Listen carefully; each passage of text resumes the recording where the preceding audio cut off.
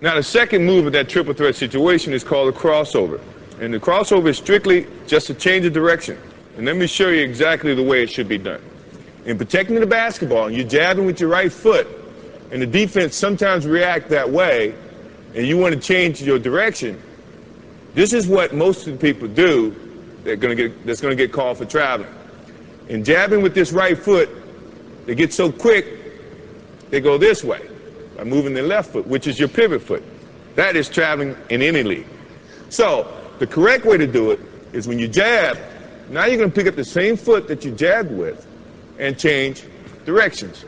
And in putting the ball down, good defensive players, if you put the ball out here, have long enough arms. Scottie Pippen, for one, can slap it. Your momentum is going this way and the ball is going that way. Good way to correct that is when you jab, now you change. If you put the ball here, you got protection from your right leg. Your hand should be here protecting the basketball anyway. So now the only way the defense can get to that ball is to go through your arms, go through your legs. 9 times out of 10, it's going to be a foul. I say 9 times out of 10 because I could get away with it. But I don't play anymore, so you don't have to worry about that. So, jab step, change the direction this way, putting the ball inside your legs. Now, the good thing about an offensive player is you got to be able to go both ways. If you go one way, now you're limiting your options. The defense is going to read that, and then they become more, I guess, have the advantage to try to limit your options. As an offensive player, you never want to limit your options. So when you're working on that move to do it this way, also do it that way. So now you can have 2 options. If my man is taking a defensive stance, the thing that I'm looking at right now is he's playing parallel. So now he's playing me to go either way, which is good. Which it also, to me, means all I have to do is give him a nice little fake this way. He's going to think and feel that that's the way I'm going. My change of direction is a little bit better to use when you see a guy with the parallel stance.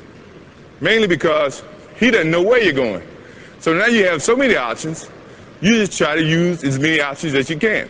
Now, if he had his right foot forward, that to me is saying, now he wants you to go this way.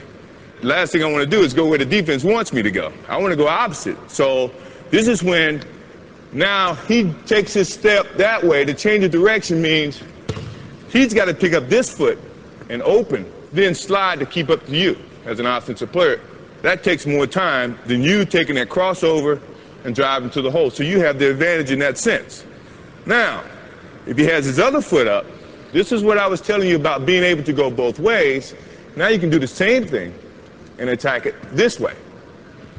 You see what I mean? So now he can't limit your options. So you should look, before you take your stance, look how the defense is playing you, and then decide which is your pivot foot, your right foot or your left foot, and then attack.